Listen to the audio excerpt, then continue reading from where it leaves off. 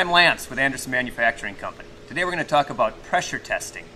Pressure testing helps us identify the leak status of the plumbing lines that run around the swimming pool. There's actually two steps to the process. In the first step, we're going to determine if the lines are leaking or not.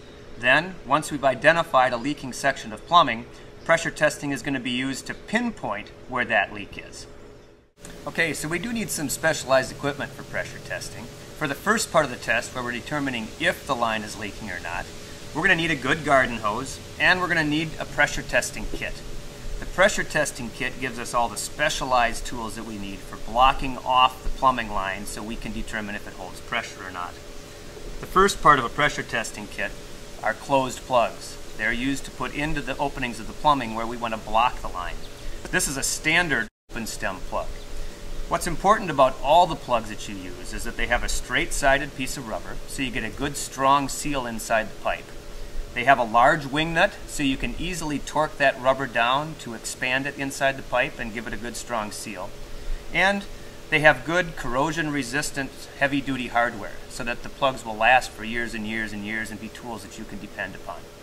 These standard plugs work great for easy-to-reach openings, cut ends of pipe, or fittings just inside the pool. But there are other types of plugs as well that you'll find valuable. This is a hook plug. This has an 1.5 inch extension between the wing nut and the rubber, allowing you to make a seal some distance inside the pipe. This will be real valuable in return fittings, where you want to get past the threads and make a seal in the smooth part of that plumbing.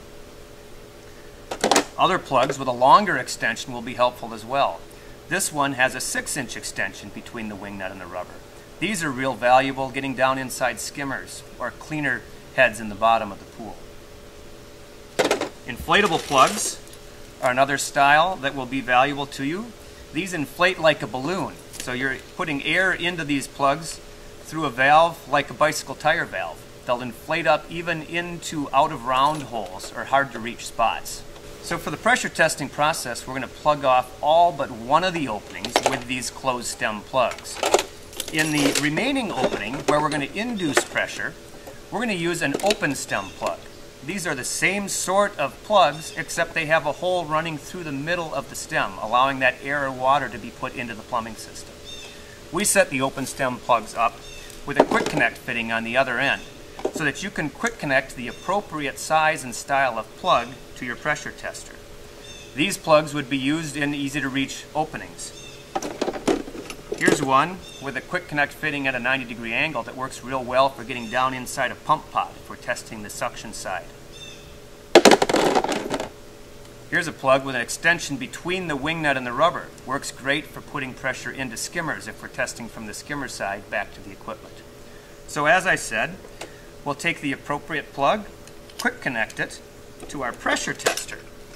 And our pressure tester is a manifold that allows us to control either the water or the air that we're going to be using for the different steps of the pressure testing process. For that first step, where we're determining if the line is leaking or not, we're going to hook our garden hose up, turn our water valve towards the water side, and allow 20 psi of pressure into the plumbing line. Once we achieve that pressure, we'll turn the valve down to close the system. Now we're watching to see if the system holds pressure or not. If it loses pressure, we know we have a leak in that system of plumbing. So what we'll do next is the second step of the process. We'll have an air source hooked up to our pressure tester on this side. We're going to induce a constant stream of air pressure into that plumbing line. As that air escapes from the leak into water-saturated soil, it makes a bubbling, gurgling sound, and that's what we'll be able to pick up with a listening device.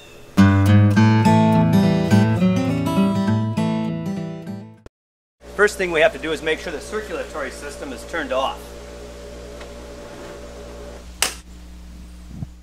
In order to plug the return lines, first of all we have to remove the eyeball fitting from that return.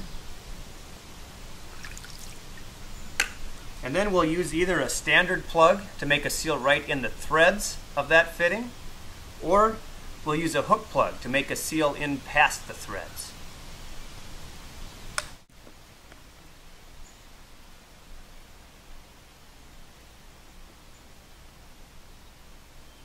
Plug the skimmer. We just have to, of course, get the basket out of the skimmer. I like to use a long stem plug, an extender plug for this, because it means I don't have to reach as far down into the skimmer to get it expanded. Okay, we're going to test the skimmer line now. We've already put a plug in the skimmer, and we're back at the equipment now. I've closed off the valves to the other suction lines. I've already tested those lines, and I know that these valves hold pressure. The one remaining valve is open to the line that we're testing. We're going to access our plumbing through the pump, take the lid off, basket out. Here's an open stem plug that will fit real well into the inlet port of that pump. This will go into the male adapter. The 90-degree quick connect fitting makes it real easy then to attach to our pressure tester.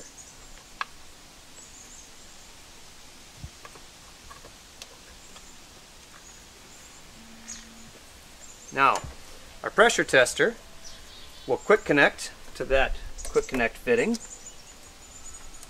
And I've already hooked up the garden hose to the pressure tester, and I've already turned the water on at the spigot at the house.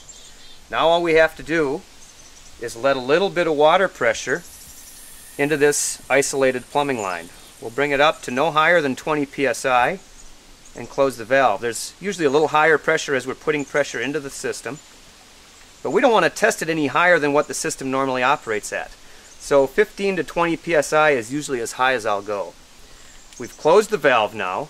We can see that the pressure is holding pretty well. When we're using water for this pressure test to determine if the line is leaking or not, because water doesn't compress under pressure, as soon as we lose a little bit of volume out of that plumbing line, we'll see a pretty dramatic drop in pressure. So we usually never have to do a pressure test for more than a minute or two. This line looks good. We can move on to the next one. Once we're done with the pressure test, we'll use the relief valve on the back of the pressure tester to relieve the pressure in the system so that when we pull plugs out, they're not popping out at us. When we're testing the return lines at this pool, our best access point is after the heater. We're going to disconnect the coupler so that we can get right into the return line that goes back to the pool. I'm going to use an open stem plug with a hose on it going to the quick connect this time, and we'll go right into this pipe. Alright, now we're testing our return lines. I'm going to bring some water pressure into the plug system, close the valve. Oh, we're not holding pressure. Looks like we've got a leak in this line. The versatility of our pressure testing system allows us to induce pressure as we did here at the equipment, or we can put open stem plugs into the return fittings of the pool and induce pressure from that side or from the skimmer.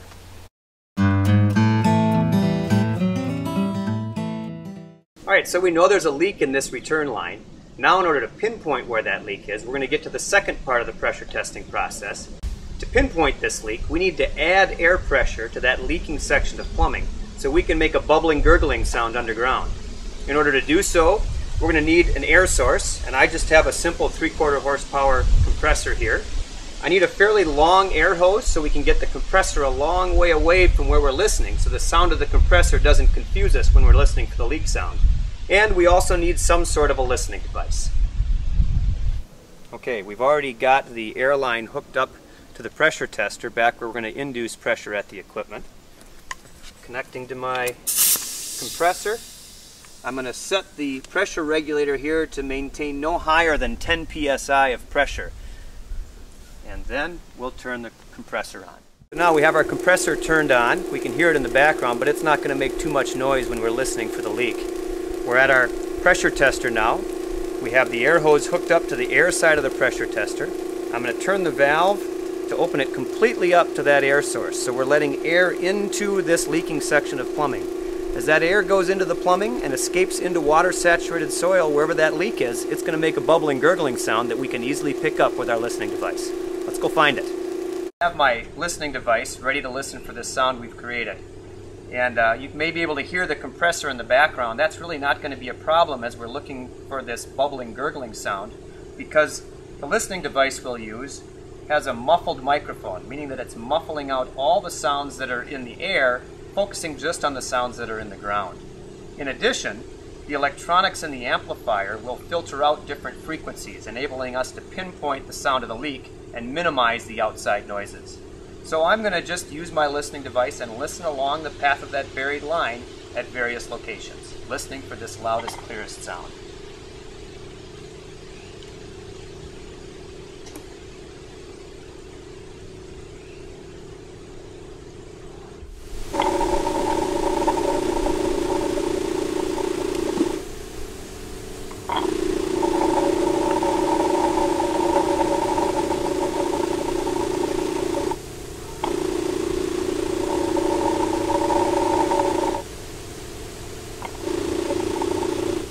Alright, we've located a spot here on the deck where as I listen I'm hearing a very clear and distinct bubbling, gurgling sound. Now the sound you hear is going to be different for every different leak. They all have somewhat characteristic sounds. But basically what we're listening for is what you'd expect if you were to hear pressurized air escaping from a leak into water-saturated soil. It's a similar sort of sound you'd hear if you were to blow through a straw into a glass of water.